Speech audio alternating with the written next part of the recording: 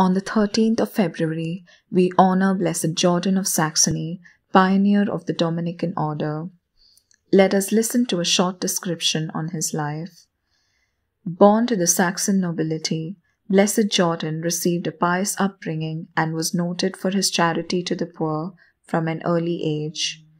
The Dominican preacher Jordan of Saxony was a noted and powerful preacher. One of his sermons is said to have brought Saint Albert the Great into the order.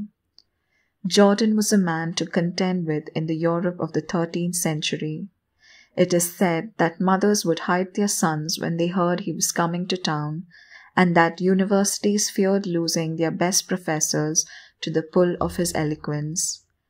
Jordan had personal gifts and an energy that shook those whose lives he touched, leaving those with whom he came into contact somehow different.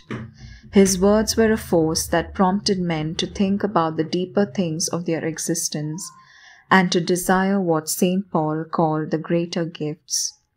The sweetness of his character and the holiness of his life shone through his most casual words in a flame that drew youth irresistibly to the ideal to which he had dedicated his own life. In his 16 years of preaching, Jordan is said to have drawn more than 1,000 novices to the Dominican order, among whom were 2 future popes, 2 canonized saints, numerous beati, and countless intellectual lights of his dazzling century. Of Jordan's childhood, nothing is known except that he was born of a noble family. He was drawn to the order in 1220 by the preaching of Blessed Reginald, the beloved son of Dominic, brought back from death by Dominic's and Our Lady's prayers. Jordan was at that time about 30, a student at the University of Paris, and his reputation for sanctity had preceded him into the order. He had worn the habit for only 2 months when he was sent to Bologna as a delegate to the first general chapter of the order. The following year he was elected provincial of Lombardy, Italy, and on the death of Saint Dominic succeeded him as Master General. The order of preachers was only 6 years old when Jordan became Master General.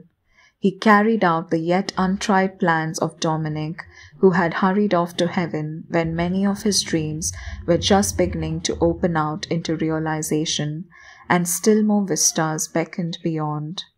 Under him, the new order advanced apace, spreading throughout Germany and into Denmark. Jordan will always be remembered for his work in increasing the manpower of the order, but his contribution to its quality should never be forgotten. He added 4 new provinces to the 8 already in existence.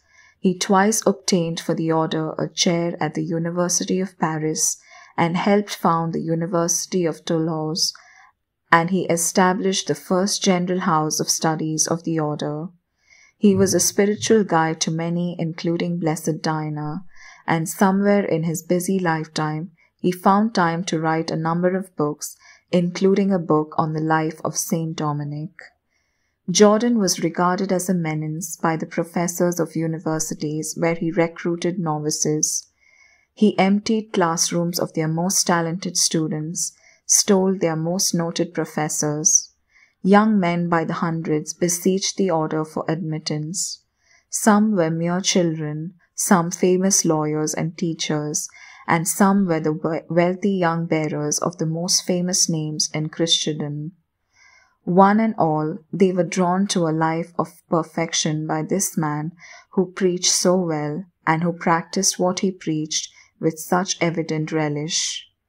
All the old writers speak of the kindness and personal charm of Jordan. He had the ability to console the troubled and to inspire the despondent with new hope. At one time, a discouraged student was busily saying the office of the dead when Master Jordan sat down beside him and began alternating verses with him. When he came to the end of Psalm 26, Jordan said the verse with emphasis, "O wait for the Lord," wherewith the sorrows of the young man departed. Another student was rid of troubled thoughts by the mere imposition of Jordan's hands.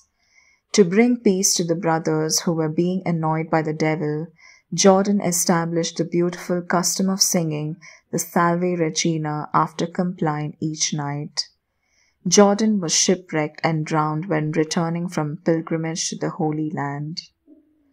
Placing all our petitions before him today, let us all together pray.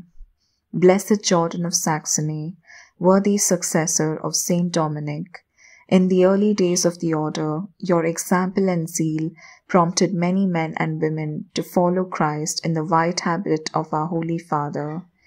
As patron of Dominican vocations, continue to stimulate talented and devoted men and women to consecrate their lives to God.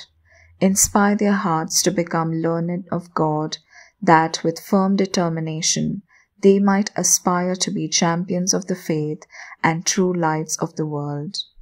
Blessed Jordan, pray for us.